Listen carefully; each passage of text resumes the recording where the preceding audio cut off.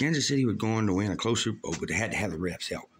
The refs gave them some extra time on the clock, and that's just how they had to win. They couldn't have done it otherwise.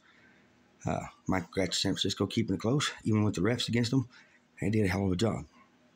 San Francisco had to battle the refs as well as the team. Kansas City made sure to use some refs and get some extra time on there that didn't belong on there.